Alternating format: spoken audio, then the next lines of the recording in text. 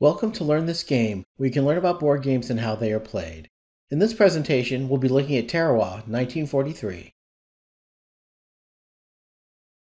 In this video, there'll be a general description and overview of the game. We'll inventory the components, and we'll go through gameplay, including setup, sample turns, and victory conditions. There'll be helpful links in the description as well as a timestamp index. If you want to go straight to the setup and gameplay, you can go to the timestamp index now. And if you find this video helpful, please like, subscribe, and share. You can also leave a comment to share your experience or let us know what game you'd like to see reviewed. Your participation really does help the channel continue to grow and provide more content. Tarawa 1943 was first published by Worthington Games in 2021 and designed by Grant and Mike Wiley. In this solitaire historical war game, you lead the U.S. 2nd Marine Division in the invasion of Tarawa, which was defended by the Japanese in World War II. This game is recommended for ages 14 and older. The difficulty level is low, and each game takes up to 60 minutes to play. The game is intended for solo play only. There are no multiplayer variants. An app is not required, and there are no apps available for this game. Now that you've seen a brief introduction to the game, let's get into the game itself. This is a solitaire historical war game that uses a mounted board, cards, dice, and wooden tokens. Thematically, the game is based on the historical military invasion of Tarawa by the United States Marine Corps during World War II. Now let's see how the game is won. The game is played on a board showing the different island positions that can be occupied by military units. The island positions are shown in yellow, and each position contains up to 3 Japanese or US markers. There are a total of 9 island positions and several water positions separated into 2 waves. Victory points are totaled at the end of the game to determine the victor and level of victory. Both sides have different ways of earning victory points during the game. The US gains 2 victory points per US-controlled island position at the end of the game, and 1 victory point per Japanese card remaining if the US gains control of all island positions before the Japanese deck is exhausted.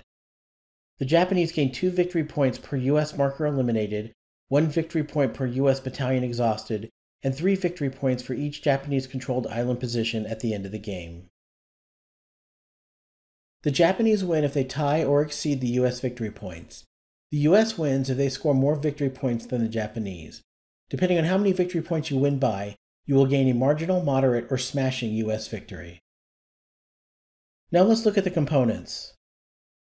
Tarawa 1943 includes a full-color 12-page rulebook, a 24-page full-color battle manual that includes card examples and historical notes, 1 pad of worksheets to calculate victory points, 1 mounted board depicting Batio Island and surrounding waters, 1 sheet of U.S. Marine Corps and Japanese military stickers. The U.S. Marine stickers are placed on the green wooden rectangular markers, 1 sticker per marker. The Japanese stickers are placed on the yellow wooden rectangular markers. There are also spare standard labels, in addition to bonus alternate labels that can be used instead of the standard labels. There are brown cubes used to represent bunkers. There are Japanese golden marker cubes to show infiltrated positions, and red cubes used to track U.S. unit cohesion and to show which battalions have failed an exhaustion check. There are 30 U.S. Marine Tactics cards that give various bonuses to the U.S. during gameplay. There are 30 Japanese Artificial Intelligence activation cards that tell you which Japanese units to activate and how to use the card. And finally, there are 7 green 6-sided dice. Now let's set up the game for the sample playthrough. First, unfold and place the game board in the play area. Next, we'll place the Japanese markers. After you've applied the Japanese stickers to the yellow rectangular markers, place 3 markers in each numbered island position. All of the Japanese stickers are identical, so you can place them in any position. Next, we'll place the U.S. Marine Corps units. The U.S. Marine Corps stickers are placed on the green rectangular markers. Unlike the Japanese units, the U.S. units are labeled by battalion and regiment. There are 3 U.S. Marine regiments. These are the 2nd, 6th, and 8th regiments. The first number indicates the battalion of the regiment. There are 3 markers per battalion, and they are placed together on the board. The second number shows the regiment, so the examples indicated are the 3 markers for the 1st Battalion of the 2nd USMC Regiment. We will be placing our units along the Red Beach locations, which were the historical landing sites of the battle. According to the optional rules, you may also choose to place your units on the other side of the island to target a Black Beach landing. First, we'll place the 3 markers of the 3rd Battalion, 2nd Regiment in the Wave 1 water position next to Red Beach 1. Next, we'll place the 2nd Battalion, 2nd Regiment markers next to Red Beach 2. Then we'll place the 2nd of the 8th next to Red Beach 3. Next, we'll place the Wave 2 markers as instructed by the rulebook. The remaining 2 battalions are kept off board as reserves until we bring them onto a wave position later in the game. At the top right of the board, each U.S. battalion shows a battalion cohesion track. We place a red cube in each number 12 space of each cohesion track. We then place 3 gold cubes in the 3 Japanese infiltration squares at the top left of the board. We place the brown bunker cubes and remaining golden and red cubes to the side for later use during gameplay.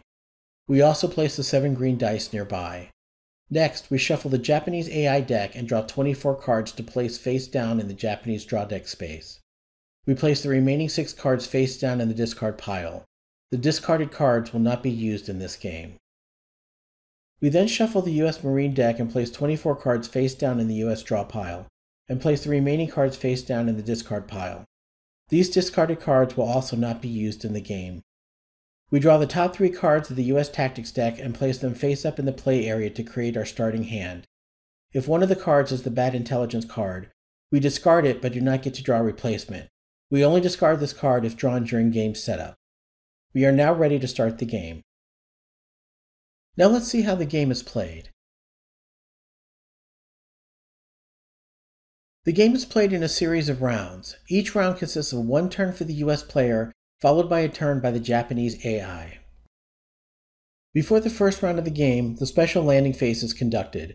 This phase only occurs once during the game before the regular rounds begin. In this phase, the Japanese make an initial fire attack roll of 4 dice against each of the U.S. occupied Wave 1 positions that are adjacent to an occupied Japanese position. In this historical scenario, this would include positions Red Beach 1, 2, and 3.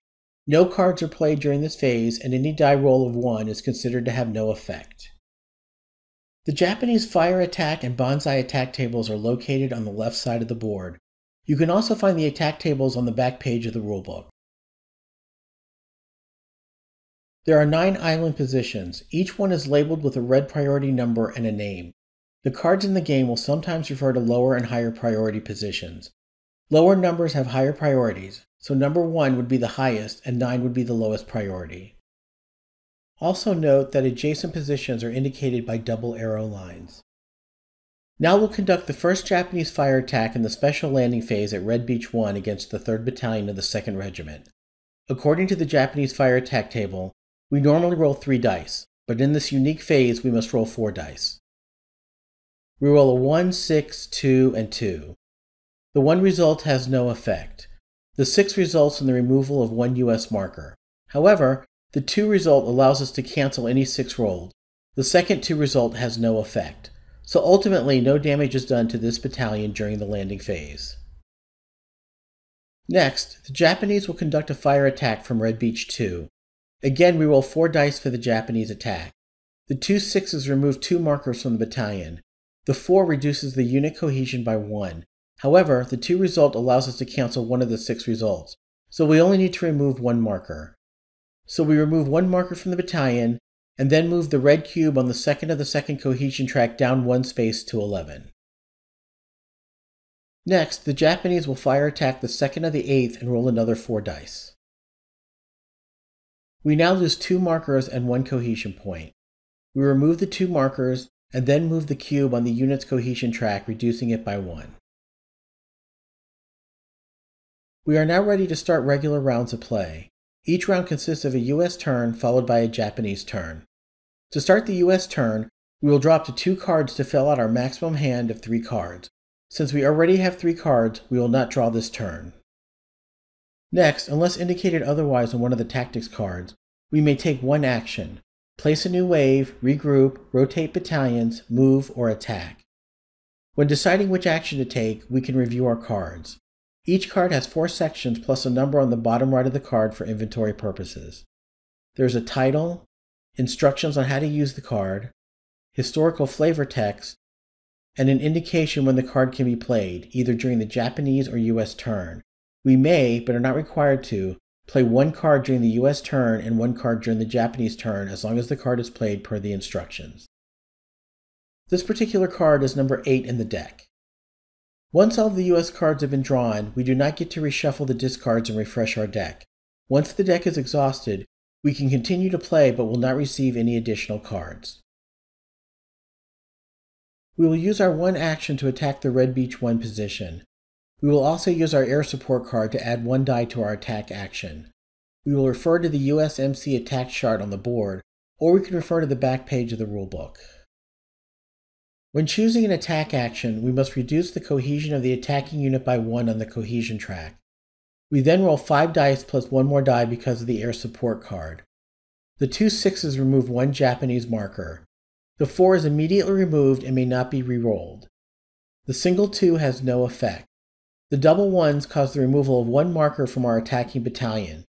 We now have the option of spending another cohesion point to re-roll any of our dice except for the 4 results. So we reduce 1 cohesion point from the battalion's cohesion track to the 10 space so we can re-roll. We will re-roll the 3 dice showing 1, 1, and 2. We re-roll a 2, 1, and 5. Since none of these have any effect as single numbers, we decide to end the turn and remove 1 Japanese marker due to the double 6s. By re-rolling, we spent 1 cohesion point but prevented the loss of 1 of our markers. We then check for exhaustion. The cohesion tracks measure the battalion's morale, fatigue, and combat effectiveness. An exhaustion check must be conducted when a non-exhausted battalion performing an action has its cohesion at 5 or less on its cohesion track and has completed an action, or when an exhausted battalion regroups. Any Japanese attack causing a cohesion reduction against a US battalion at 5 or less also causes an immediate exhaustion check. At this time, we do not need to make an exhaustion check because our attacking battalion does not have its exhaustion level at 5 or less. But if we did need to make an exhaustion check, we would roll 1 die. If the result was equal to or less than the current cohesion number, the battalion would not be exhausted. However, if the die result is higher than the cohesion number, the battalion is exhausted and a red exhaustion cube is placed on the battalion. An exhausted battalion may only rotate positions as the result of a different battalion's actions. The final step in our turn allows us to discard 1 of our tactics cards if no cards were played this turn. Since we did play the air support card, we cannot discard 1 of our remaining cards at this time. The Japanese then get to take their turn. The Japanese side is driven by the Japanese AI cards. We draw the top card from the Japanese AI deck and place it face up on the discard pile. We then follow the instructions on the card. We drew the Prepared Defenses card, which tells us to complete 2 actions for the Japanese. The first action we must take is to add a bunker to the highest priority Japanese occupied position that does not already have a bunker. We place a brown cube representing a bunker on the Red Beach 1 position, since this position has a priority number of 1, and this is the highest priority number occupied by the Japanese. No more than 1 bunker may be in a position. Any occupied island position that must lose a marker due to defending a position may use the bunker as its first loss instead of a marker. The second Japanese action allows them to conduct 1 fire attack against an adjacent enemy from the lowest priority position of the Japanese. The 3 Japanese positions that are adjacent to US battalions are positions 1, 2, and 3. Since 3 is the lowest priority number of the positions, the Japanese will conduct a fire attack from Red Beach 3. We roll 3 dice and consult the Japanese fire attack chart. This results in 6, 1, and 4. Since the 6 result was not cancelled by a 2 result, we must remove the last remaining marker from the wave position and remove the corresponding cube on the cohesion track. The final step in the Japanese turn is to check for exhaustion for any US battalion that reduced below 6 cohesion. Since there are none this turn, play proceeds to a new US turn. During a Japanese turn, if you draw the Shibazaki killed card or the communication destroyed card, you place a red cube on the corresponding space at the top left of the game board.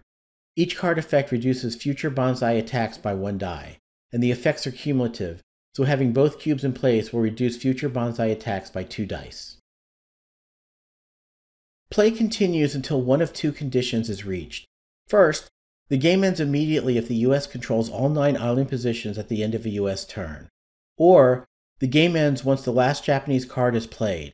However, the US player still gets to take one more turn after the last card is played. This concludes the sample play for Tarawa 1943. Before we proceed to the victory and loss conditions, we'll briefly review the different actions that the player can take during the US turn. First, we'll revisit the attack action. We've already demonstrated how attacks are conducted using the dice and attack charts. The battalion that just attacked a Japanese position and eliminated the last Japanese marker may move its battalion markers into the now unoccupied position. Unlike the move action, the battalion does not have to reduce its cohesion track by 1 since the advance is considered part of the attack action. Further, any one non-exhausted U.S. battalion that is adjacent to the now vacant position that the U.S. advanced from may advance into that position without losing a cohesion point. Only one battalion can be daisy-chained per attack. Next is the move action. One battalion moves to an unoccupied position that is either enemy or friendly controlled. This move costs 1 cohesion point.